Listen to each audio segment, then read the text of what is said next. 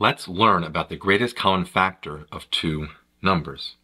We want to find the greatest common factor, GCF, of 48 and 64. We want to first list the factors of each number. So let's go with 48. Let's list the factors. 1 goes into 48. 2 goes into 48. That's going to be 24 times. So 1 and 48. Put 48 over here. 2 and a 24 go in there. 3 and 16. 3 times 16 gets us that 48. 4 and 12. 4 times a 12 right there. And lastly, we have a 6 times 8. And now we've listed all the factors that go into 48. Now let's list the factors of 64. We have 1 and 64.